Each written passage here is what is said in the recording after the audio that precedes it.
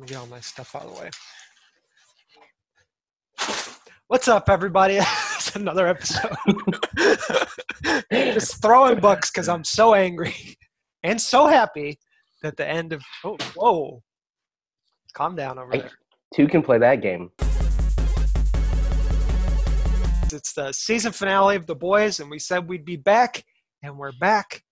And I only have enough energy to talk about this episode, so if you've only seen our first video and this one, you missed a lot. It's a crazy episode, and I'm sad the season was only 8 episodes. Yeah, this did not feel like the end. It felt almost like the first episode of like the last 2 episodes. But I just want to go back for a second. I always said we weren't going to talk about much, but we have to talk about how the last episode ended when they think they've got Vought. They're about to, someone's about to testify before a very small Senate committee. It looks like I've never seen a committee meeting look like that, but it's about to all break, and then heads start exploding. I mean, literally, and not just like the people who are about to testify or the lawmakers. The other speedster, A-Train's kind of rival, his head explodes. Other Vought people's heads explode. You're like, what is happening? And that's how it ends. And then now we're left with this. They're like kind of hopeless. They have nowhere else to turn, and so they're just like, we're gonna kill all the superheroes. This is gonna be a spoiler-heavy episode. We're not gonna waste all your time. We're gonna get in, get out. We're gonna talk about the things we want to talk about when we get out because we have to work today. Oh no! Oh no! Hang on, she's good. I'll do that. All right. He said, whoa! You're talking about the last episode of The Boys that I am way too young to watch? I need to be there. We find out Stormfront is a Nazi, and then she gets beat up. And I got to say, there's nothing more satisfying to watch than watching a Nazi get beat up. Yeah, I agree. Yeah, what I love is that it wasn't just like superhero unrealistic beating up. I mean, they like straight up beat her up. I mean, as realistic as possible.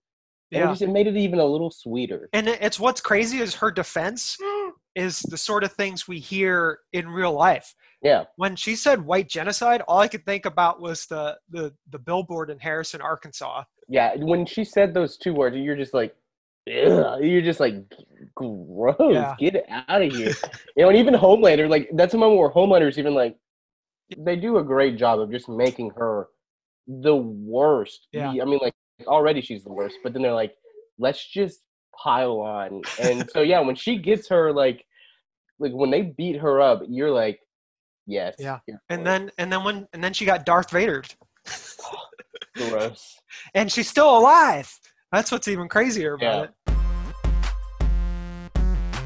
Yeah, she came to say I was right. I was right about A-Train. Now, does he do it to gain something? Yes. It's like a lawful neutral kind of thing. Yes. Not only does he kind of join the collective, he also helps the boys, like I said, but just to, again, not just because he's a good person, he just wants in the 7, but a little bit that he's like, I hate Nazis, and you're like, I can't fault you for that. I wish we would have gotten a little bit more of him, but we talked about his kind of his upbringing and the way that he, that he's someone who wasn't fortunate growing up. So I hope that maybe we dive into that a little bit more in the next season. But it was nice, and you think that the Deep's gonna get comeuppance too, but they're just like, sorry, Deep. Just in the last few episodes has really made this turn of he obviously doesn't want Ryan, when he gets his wife back. Mm-hmm. He's obviously just he just wants to take down Vought, and now he's a dude who cares for people. He has connections, to Huey and the other boys a little bit, but also, Ryan that he is, promised to protect. Yeah. So I love Carl Urban. I think he does a fantastic job. It's clear he had issues stemming from his brother dying. And so it's finally taking him years, lots of years to get over that. And meeting Huey and MM and Frenchie and everybody else, it sort of gave him his heart again. And once he got his wife back too, is like momentarily got his wife back. And then we find out that the Congresswoman has been blowing heads. She's been blowing heads off. A character that I don't think she was even in any of she might have been briefly in the first 3 episodes, so we didn't get to see her much. This is also the person who you have to think retrospectively too, like, murdered that FBI agent, that they were friends with. And she's talking to the guy who runs the collective. He's like, give me some tax breaks and I'll give you all the soup info. And then his head explodes. And then she's outside and you're like, wait, what? So she was blowing people's heads up as she was in that room when all the stuff happened. The Boys is one of those shows on the surface where it's just fun to watch, but at the same time, it's just packed full of social commentary. Yeah. It's got like social criticisms.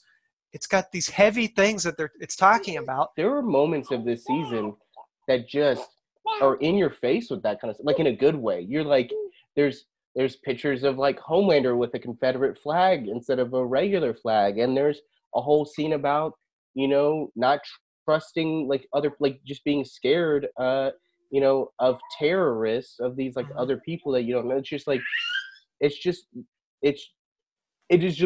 think it's the most like in your face, like TV show that's doing that right now. That's the thing. That's the caveat is like, if you don't like brutal, absolutely brutal violence, you're not going to like the show. But at the same time, it's like, once you start watching it and realizing like the political and social commentary it's doing and it's what it's saying about American society is very prescient, and it's like must watch. Like, I know a lot of people don't like violence when they're watching stuff, but you gotta watch the show if you're not already watching it. But yeah, so lots of questions. Nazis suck. That's what we learned from season 2. I mean, it's not anything that's new to be said, but with the rise of like these neo-Nazis coming back, is like, you have to say it again. It's like, Nazis suck.